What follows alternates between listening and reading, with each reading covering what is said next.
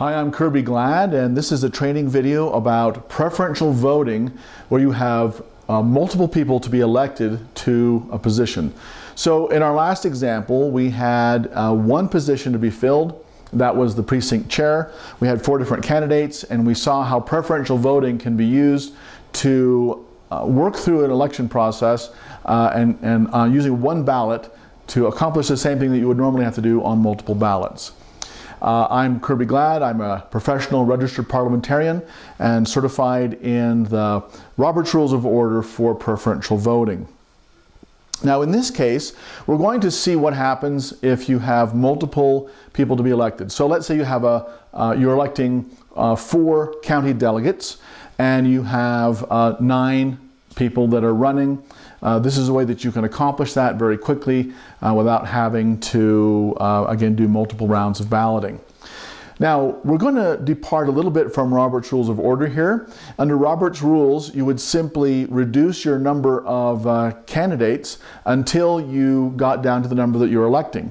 So if you, I'm really assuming that you've watched the previous video. If you haven't, you should go back and look at it now, because we're just going to continue where we left off from that video. So you remember we had 4 candidates, and we eliminated all 3 of them until we got down to a winner. So if we were following strictly Robert's Rules, we would only eliminate the first 2, then our remaining 2 candidates would be the winners if we had 2 positions to fill. So let's assume we're electing 2 county delegates.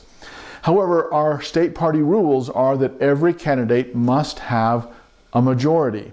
So that means we have to modify the process just a little bit. We have to, because if we follow the Robert's Rules strictly and we just get down to 2, that ignores the second choice of everybody that's been eliminated. So I know it's a little bit complicated. If you think about it, you'll see what I'm saying, but let's just assume we now are going to elect 2 candidates out of our 4 possible ones.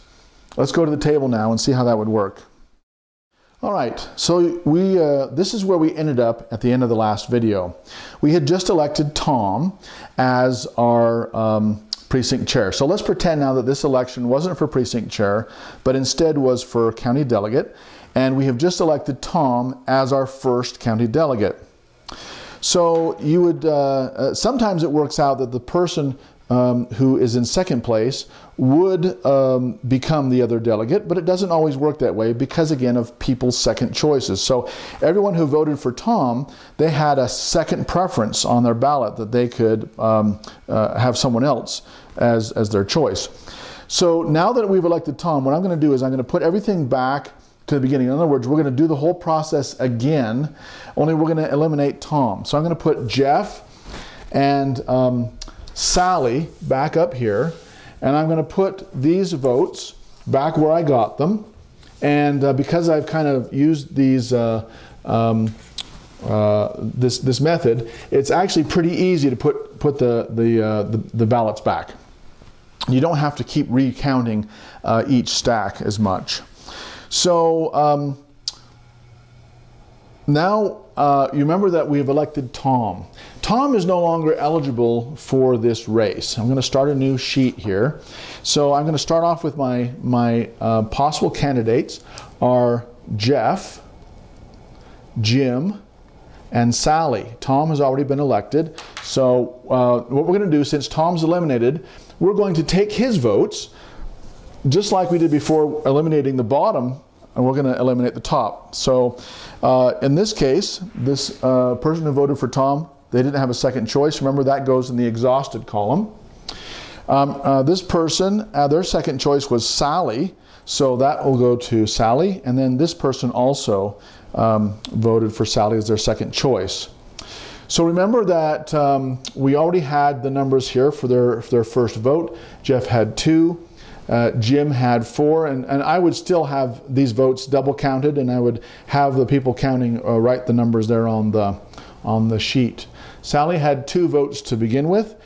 Now, since we eliminated Tom, we also picked up another 2 votes for Sally. And then remember, we had these 2 that were illegal ballots from our very first count. And we had this blank one, this absentee, so we're going to put that on the sheet also. And now we also have this one that's exhausted, remember, because there was no second choice after Tom.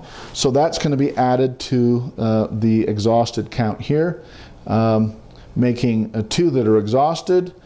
We have 2 votes now for Jeff, 4 for Jim, 4 for Sally, 2 that are illegal. That gives us a total of 12, meaning 7 is the majority. That's half, more than half. And then 12 plus 2 is 14. That's the number of ballots we started with, so our math is still good. Now we're going to eliminate Jeff. Okay, so we're going to take Jeff's card, put it down here. Then I'm going to give, now in this case, Tom has been eliminated already because he's already been elected. So this vote is now going to be in the exhausted column. Okay, so I'll put that over here under exhausted. There's no more votes we can use. Okay, this vote for Jeff then goes to Tom. He's been eliminated. So the next one on the list is Sally. That's the next one who hasn't been eliminated that we can give the vote to. So out of the 2 votes for Jeff, now one of them went to Sally. We'll put a mark there. One of them went to exhausted. So we'll put a mark there. And now we just bring the votes across again. This Jeff has been eliminated. Jim has 4. Sally has 5. And we have 2 that are exhausted. That means that the total here, the total votes cast is now 11, meaning that 6 are required for winning. And then we have 3 that are exhausted, and 11 and 3 is a total of 14, and that matches, so we know our math is good. So now we look at 6 are required as the majority to win. He only has 5, so we're going to take Jim's votes and divide those out. And you see, after Jim is Sally, another vote for Sally after Jim. Jim and Tom have been eliminated, so the next available vote is for Sally, and then his vote after is also for Sally. So we have 4 additional votes for Sally, and that brings across as 9. We still have the 2 that are exhausted, and that gives us still 11 votes, of which 6 are required. So now Sally has 9 votes, and only 6 are required, so Sally is declared the winner. Now, if we look at our other vote before, remember we only had Jim and Tom as the last 2. So this is why we just don't take the top 2 vote getters and say that they're elected, because Tom would have been elected, but Jim would have been elected when he wasn't the most popular choice. And the reason that Sally eventually won is because she was the second choice of a lot of people, and especially those who voted for Jim. They wanted Sally to be their next choice, I'm sorry, especially those who voted for Jeff. They wanted Sally to be their next choice instead of Jim. So this is why if you're voting for multiple openings, you have to get your first result, then you eliminate the person who won, and you start again as though that person had been eliminated, and you continue that process. So now if we were electing 3 people, then we would put all the cards back to where we started, all the ballots back to where we started. We would eliminate Tom, put his votes out, and then we would also eliminate Sally. And then we would see between Jeff and Jim who would be the next person to be elected, again by a majority. If you get to the end of this process and nobody has a majority, even the last person left doesn't have a majority, then what you have to do is re-vote. So that hardly ever happens under preferential voting. It can happen if you have 2 people running and just one of them is just not popular and people just don't want him and they don't you don't vote for him. Then it's possible, but that hardly ever happens. But that in that case, you would just ask for more nominees so you could get someone that the people wanted to vote for. So in conclusion, now we have the way of determining the preferential balloting. If you have multiple people that you're trying to elect for the same race, And these tally sheets, again, are available on the same website that you got the link for this video. If you have any questions, feel free to email me.